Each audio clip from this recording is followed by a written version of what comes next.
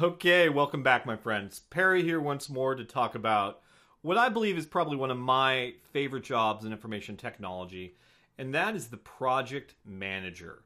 The project manager, now I want to be upfront, the PM is not an easy job, but it is a great job. It is a job that is challenging, vast, rewarding, and actually pays really well. PMs, especially as you kind of grow a little bit, really do clear six figures. They make a great living and also have a ton of upside in terms of potential promotion into senior management roles. It's very common for project managers who do well to get moved into like director level jobs within companies.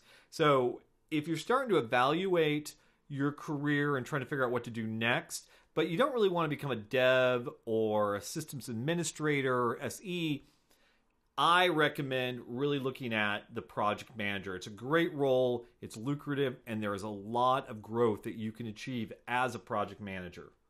So the project manager or the technical project manager, and that's an important distinction. There are a lot of project managers. You have project managers on engineering projects like dams. You have project managers for manufacturing. What we're talking about here are technical project managers. Those individuals who are really focused on managing information technology projects. Big surprise there, right? But that's really what we're talking about. Technical project managers who are focused on things like software development projects, implementation of new data centers, migrating content and applications to the cloud. Technical projects. That's what we're talking about today. And let me tell you, these people are the backbone of every successful project. The PM is the one who makes sure that all of the resources, and by resources I mean the developers, the DBAs, the technology, they take all the pieces and make sure they're all put together in such a way that they can achieve their goals. And the goals are what we call requirements. And that the project is delivered on time and on budget. Because that, my friend, is really how you're judged. Did you deliver the project on time, on budget, with all the functionality that was committed to? That's really what is viewed as success for a project manager. Now, when beginning a new project, you want that PM right there from the beginning. Because let me tell you, if you don't have a good PM who understands the project, the business, the technologies, it's going to get off to a bad start and the whole project will go poorly. In fact, it's not uncommon to replace PMs maybe a third of the way through the project because maybe there wasn't such a strong PM. And every time that happens, projects have problems. So it's important to have a good PM who really knows what they're doing early on in the project. And the technical project manager, they come from all kinds of backgrounds. They could be, for example, I know technical PMs in healthcare who come from nursing, got tired of nursing, got a little more experience in information technology, and now they're implementing things like healthcare information technology type platforms. Or maybe you have folks coming out of merchandising or manufacturing in retail and transition, want to do something different and get into information technology and become project managers. And one of the biggest drivers for that is technical project managers. The bar to get in, at least put yourself on the process, isn't insanely hard. There are definitely some prereqs, but it's not like, going back to school for 4 years. You can do a lot more quickly. But also there's a lot of growth, and technical PMs, as I mentioned, make really good money. So one of the key success criteria for every technology project, as I've said, you got to have a skilled technical PM at the helm. Now, often if the project's really big, you might have more than one technical PM. You could have as many as 10 with one providing overarching management of all the project managers. So if you see a project and there's like 6 PMs on it, that's not unusual. But, it's always great to have your own project. Also, most of those bigger projects, generally they'll have such a huge chunk that it will seem like it's its own project. And technical project managers require a very specific skill set to be successful. So now we're going to talk a little bit about what do you need to be a PM? Because to be honest, you need a lot of different traits and they all have to play well together. So for example, you've got to be a strong leader. You can't be a mousy person who likes to hide in the back and not raise their hand. You've got to be someone who can step up and say, you know what, I got this. And I'll take responsibility, or I'll figure this out, or I'll solve this problem. You've got to have strong leadership skills if you want to be successful as a technical project manager. Next, you got to have the ability to get up to speed on a variety of technical subject matter. That means you may never have had any exposure to human resource systems, but maybe you get assigned to a project. You better do your homework. You better be able to get in there, read up on the systems, figure out what they do, figure out, who all the different players are that administer and take care of those systems. You've got to be a quick study. So you've got to be able to get up to speed quickly on most technology. You don't have to be the expert. You're not going to be a developer, but you got to be able to get in there and go, oh, I know what Microsoft Word does. I know what Microsoft SQL Server does. So at least when people start talking about it, you know what they're talking about. You kind of have like, oh yes, I know what that is. And you don't sound like an idiot, because to be a leader, you kind of have to have a pretty solid skill set to make things happen. But more importantly, you want to know when you call BS on someone. If someone's talking to you, you can be like, wait a minute, that doesn't sound right to me. And you've got to really do your homework to make sure that you're empowered to successfully lead a project. Got to see the big picture. Though being detail-oriented is a trait, and we'll talk about that more here in a bit, you can't be so myopic that you are unable to see the big picture. At the end of the day, every technology project is a big old puzzle with lots and lots of jigsaw puzzle pieces that the PM has to help put together. And you've got to be able to step back as a PM and see that big picture in order to successfully complete that puzzle. You got to set, stick to, and then reevaluate project priorities. Now, I know that seems like a conflict, but here's the thing. Before a project starts, you don't know what the outcome's going to be. You don't know what problems you're going to have. You have a set of requirements that you've gathered from the business. You're taking those requirements. You've sat down with your technology team. You've figured out a series of steps that you're going to take to be successful, right? What happens if all of a sudden something breaks or it doesn't work the way it does? Or maybe something is way too complicated based on your limited understanding when you initially gather those requirements. But once you get into it, you're like, whoa, this is crazy town. Though you have to be rigid and stay within a budget and deliver the project on time, you also have to be very open and honest about what's working and not working. And that's almost more art than science. So it's just something you learn over time, but you really have to be able to stick to your guns when it's important, but be honest with yourself. You're like, there is no way in heck we're going to get this done on time and on budget, and take a step back with the business and say, hey, maybe we should pull this from the project and focus our energy someplace else. Okay, great listening skills. This is so critical. Even though you're a strong leader, you're there to listen as much as to speak. And you need to be able to ask good questions and be able to process those answers. So when you're trying to figure out what the business wants, often the business doesn't know what it wants. That's the hard, cold fact. They have an idea about specific outcomes, but they don't maybe have an idea of the big picture. And they don't know how those different outcomes or features that they want are going to impact one another or existing functionality within the business. You have to really listen and be able to process that and figure out, and then in a very straightforward fashion, repeat back to the business. So if I understand you correctly, you want A, B, C, and D. Really, that's one of those things that kind of comes with experience, but it's super important. Okay, and you've got to be able to communicate clearly. And that means both written and verbal. You have to be able to sit down, have a conversation. And as I just said, communicating clearly is as much listening as it is speaking. But you really do have to be a strong communicator. And you have to have those strong written communication skills. There's a little saying in information technology project management, if it's not written down, it didn't happen. It doesn't exist. That is absolutely true.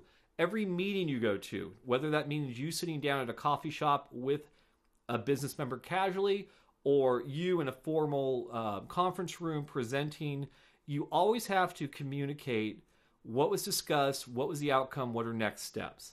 So as an example, thank you so much, everyone, for meeting today. Today we discussed A, B, and C. As a result, we agreed as a team we're going to do 1, 2, and 3.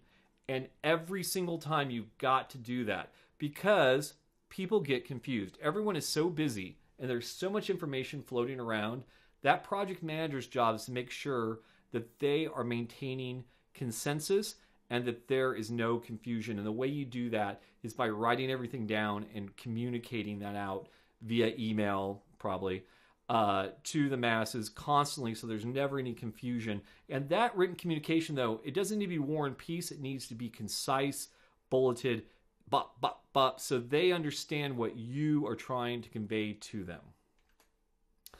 Detail-oriented. So I said you can't get stuck in the minutiae. You have to have a big picture view, but you got to take care of the details too. And that's really the art of this, is you have to know what to focus on and what not. But being detail-oriented and as well as being organized, these are the two things that crush a lot of project managers. Because if you think about personality traits, individuals that are strong leaders and great communicators and go-getters, type A personality, they're not often detail-oriented or organized. And so you have to know, I'm going to confess, I am totally unorganized. And only now that I'm 45 years old and I've been doing this for 25 years, whatever, do I really have my act together and know my process and how to be organized. But you have to understand, like, where are your strengths and your weaknesses?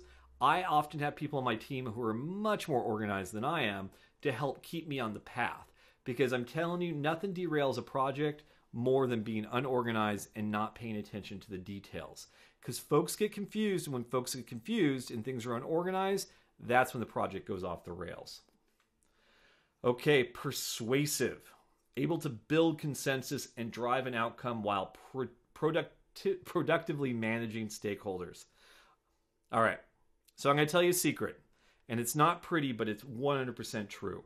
You will be selling your project even after the project's done successfully. Because these projects are super expensive.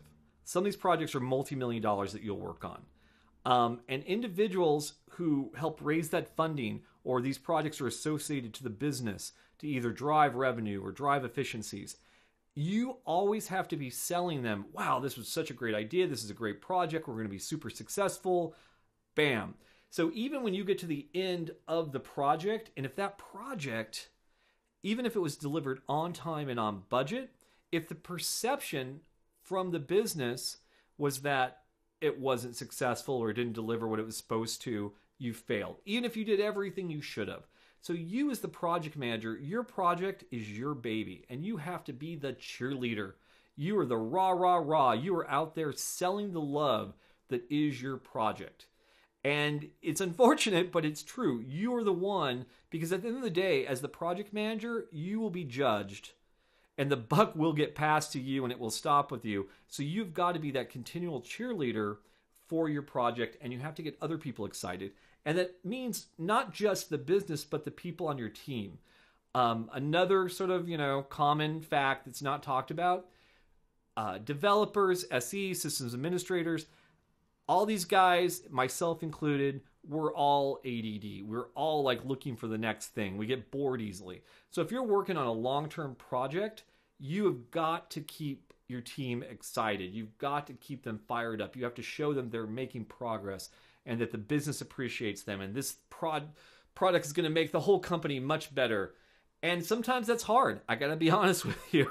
Sometimes that can be tough, but it is absolutely critical as a project manager to constantly spread that love about your project so you keep excitement, you keep positivity moving forward.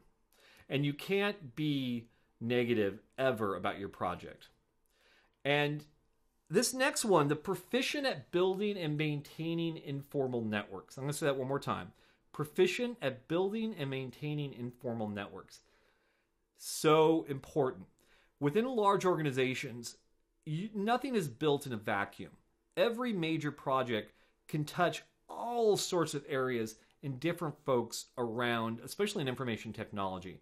And you're going to need a lot of help from a lot of people. But here's the stone cold reality. You're not going to know it when you're building out your project plan. Things will get missed. There'll be things you need. Let's say hypothetically you're building a web application and you need to get access outside the firewall. So you have to go to the firewall administrator and say, hey, Jane, I really need you to open this port on the firewall for me. Now, eventually she has to do it if a request is put in and it gets approved, but it's kind of on her timeline potentially. Whereas if you need it right then, like if something was missed, Jane's your girl. She'll be like, yeah, I'll hook you up. I'll take care of you. I got you. That's the informal network. The informal network makes sure that you have a large group of individuals who like you and you like them. And not only are they hooking you up, you're hooking them up. And it's super critical to have this because otherwise your project will get delayed. Because a PM has to influence the success of the project. And again, nothing's done in a vacuum. And there are going to be a number of people who you're going to need their help to be successful. And if you don't have those informal networks, it's going to be so much harder to do that. You just can't rely on process and bureaucracy to get things done. You have to rely on people liking you and wanting to help you out. And that is a fact. And especially if you're just starting out in this game and you just got out of college, I can't stress this enough to you. You can't just simply live in a vacuum and do everything via email. It's about happy hours. It's about going out to lunch. It's about getting coffees. It's about asking how your kids are doing. It's about going, oh, I know you like this particular bottle of wine. Hey, I'm hooking you up with that. You've got to build that love in your community as a project manager or your job's going to be a lot harder. Positive and motivated. Okay, if you are depressed and a Debbie Downer, you will not be a good project manager. I'm just going to let you know right now. You are the sun over which the project. You are making sure that everyone is doing what they need to do and they are happy, and it all stems with you. And I'll tell you straight up, if you have a project manager who is negative and a complainer and whines a lot, that project will fail straight up. I don't care how organized they are. I don't care how proficient they are, how much experience they are. If they're not positive, that project will fail. A toxic project manager will make a toxic project. So for managers out there listening to this, I'm telling you, you find that PM who is fired up, who's excited, who's empowered. And, you know, we all have our off days, goodness knows. But that PM is going to be a professional enough to know how to handle that. So you really need happy, positive, fired up individuals to be project managers. If you have a negative person, you're going to have a negative project. And I've seen this time and time again.